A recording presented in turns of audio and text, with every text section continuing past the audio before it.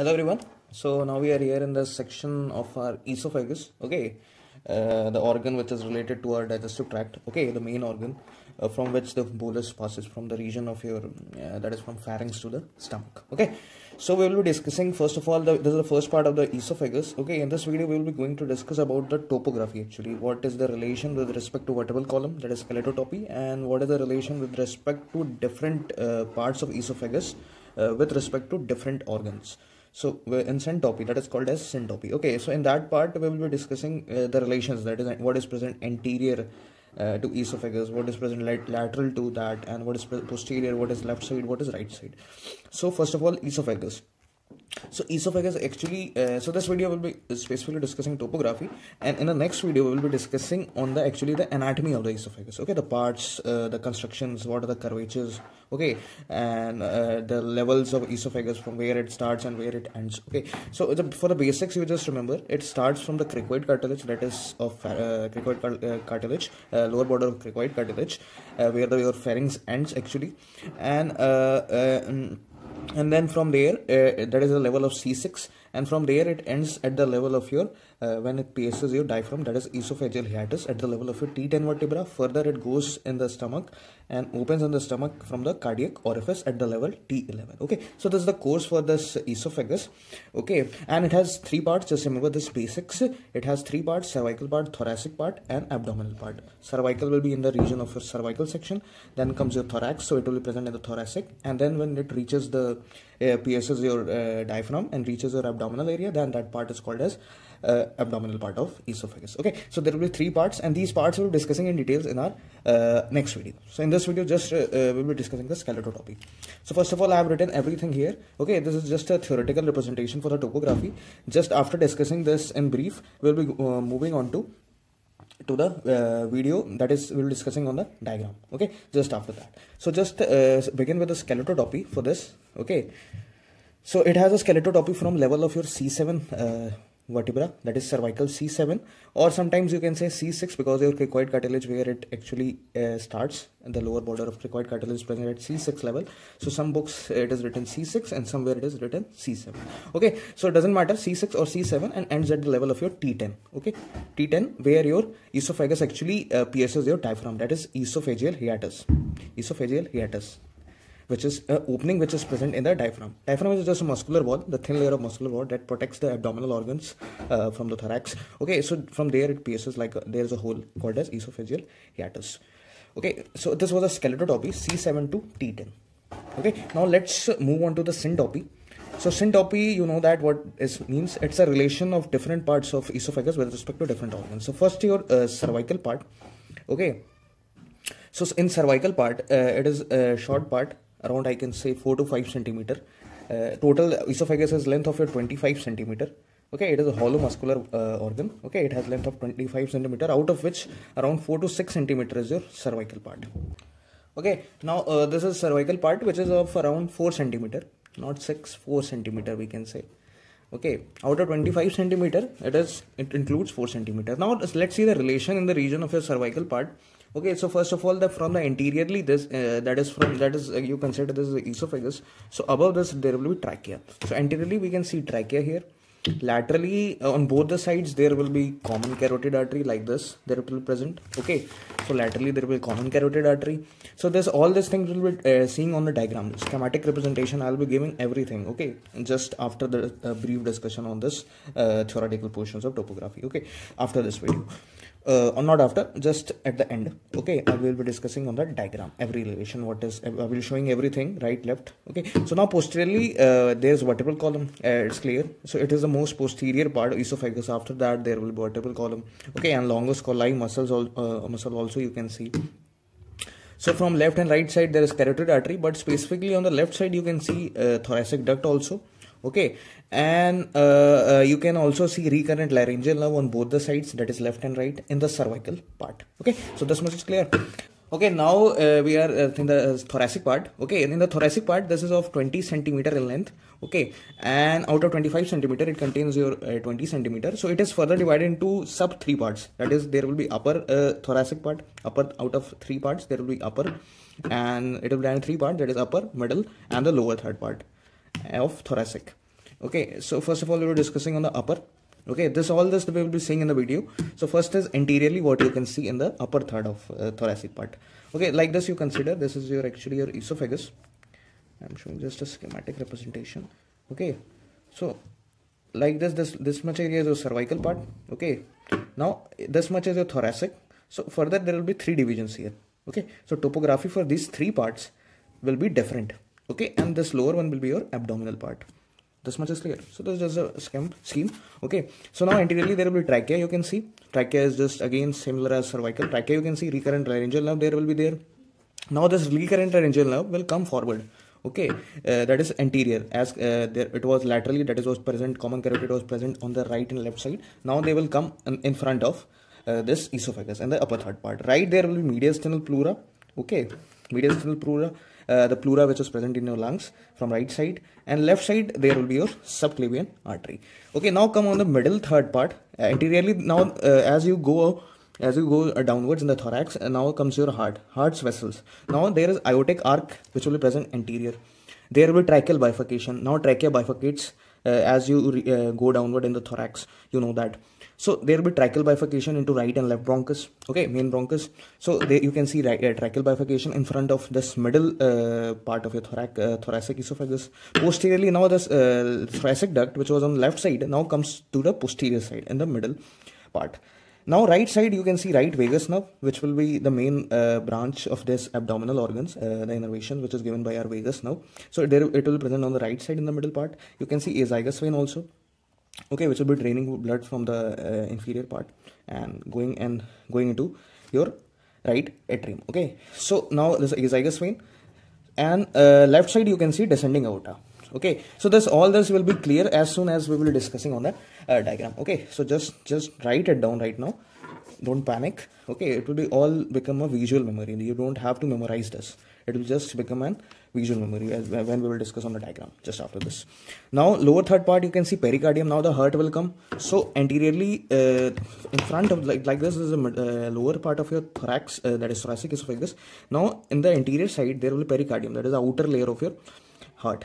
So heart will be like this, but its posterior layer is called as that is fully heart is covered by pericardium. So the posteriorly pericardium will be covering the anteriorly pericardium will be covering the lower third of thoracic part. Now the left vagus nerve will come in front. Okay, in the lower part. Posteriorly there again will be vertebral column.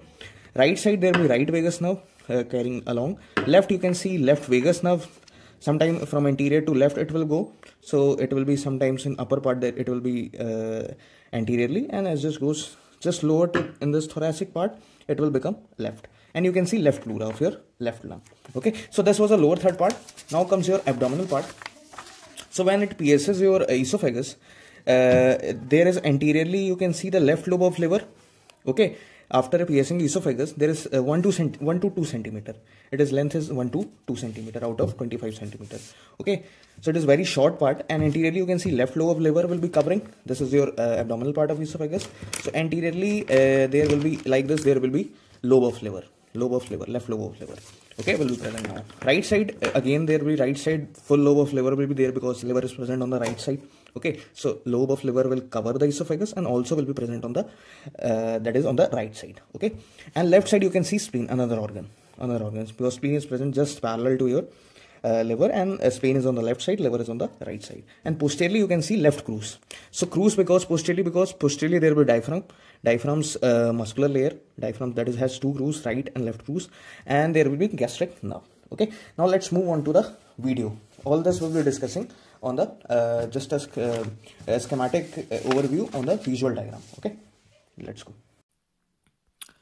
Now we are here in this we will be seeing the east topography. Okay, east section of your relations anterior and posterior. First of all we will have to discuss about cervical part.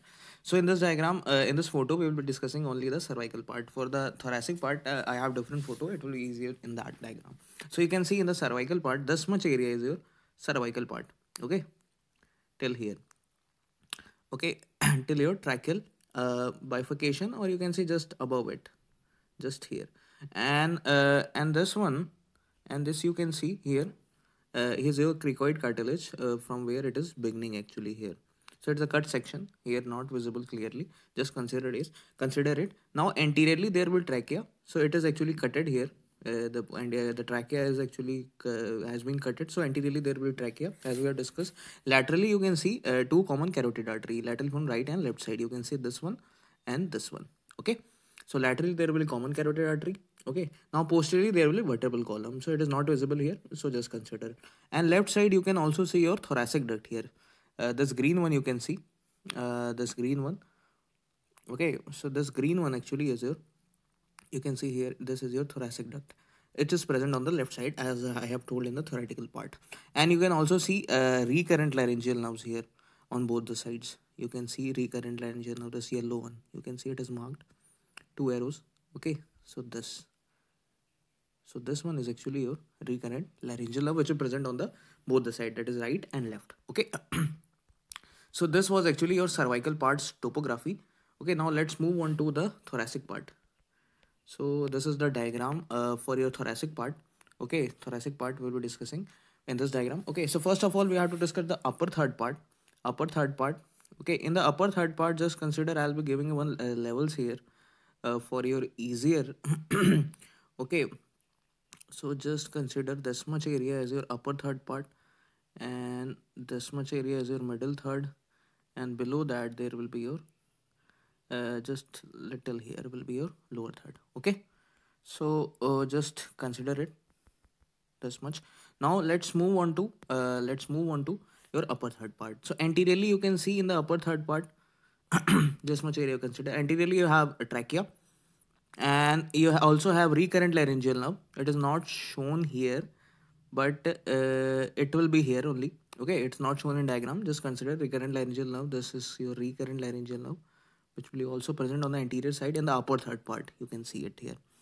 Okay, you can see it here, and on the posterior there will be vertebral column. It is clear. Okay, on the right side there will be mediastinal pleura here.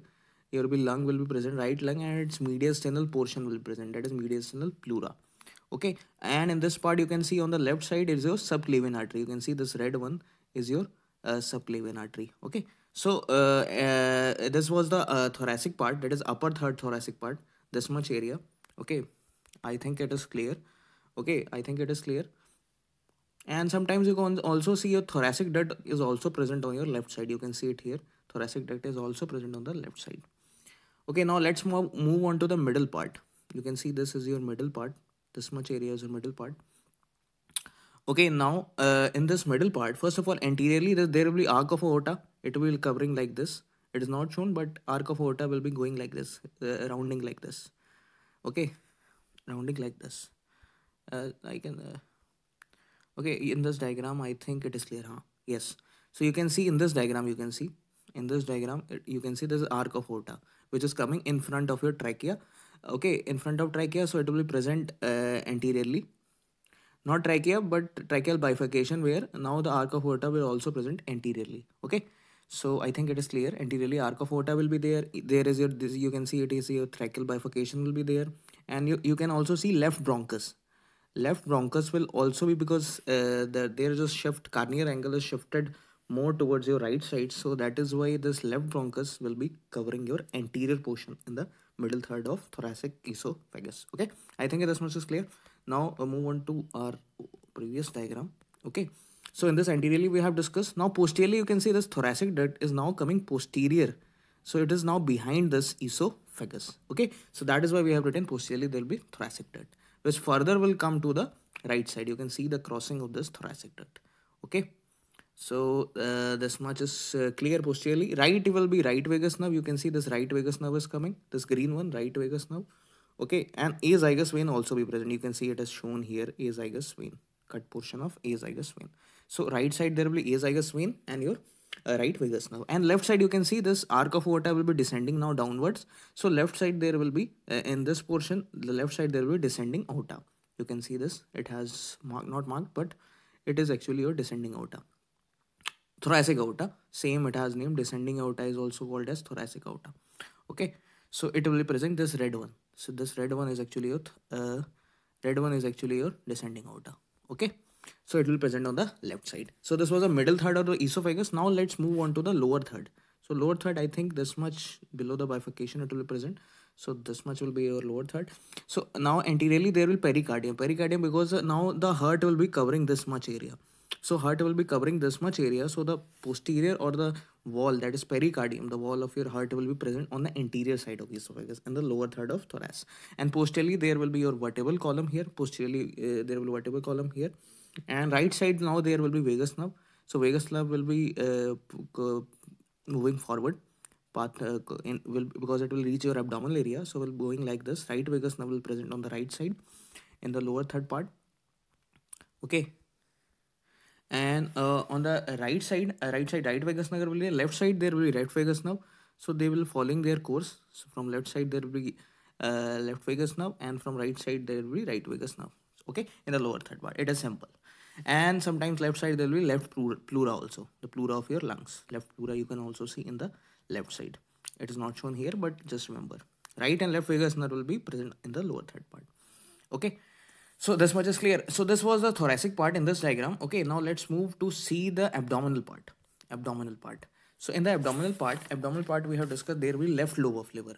So you can see this is the liver. This is the liver. And under this you can see this is your abdominal part of esophagus. Now, and this is your diaphragm. This white portion you can see.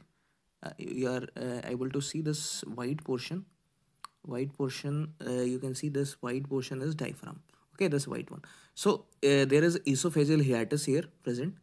So this you can see here it is marked abdominal part of esophagus. Okay, so there will be esophageal hiatus here which will be piercing the diaphragm. Esophagus will be piercing there.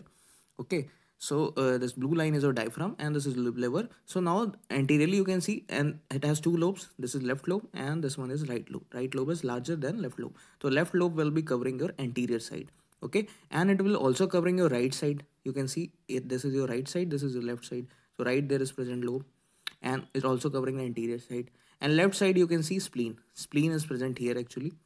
Here is spleen. So spleen will be also present in the left side. Okay. Okay, or you can see the cardiac part of stomach. You can also see it can be also present according to diagram. What you can see, it is important than the theoretical. Okay, what you can see, visualization which you are doing on the body or live cadaver or on the diagram, that is actually you have to remember, not on the theoretical portion, because it varies in different what is the positions. Now posteriorly there will be left cruise of diaphragm, left cruise of diaphragm. So diaphragm will be present posteriorly. Okay, diaphragm will be present posteriorly. Okay, diaphragm will be present posteriorly. So this white one is actually your, so white one is actually your diaphragm. So it has two cruise, right and left cruise. So right side cruise will be covering the posterior area. Okay, and there will be right gastric nerve. Okay, I think this it's clear. Okay, this is clear. Okay, so this was the 3 diagrams which I have shown. Okay, so do like, share and subscribe. I think it was clear, and just memorize through the diagram. Don't learn or memorize or mug it up. It is important to see all the things on the diagram. Visual memory is important. Okay, thank you.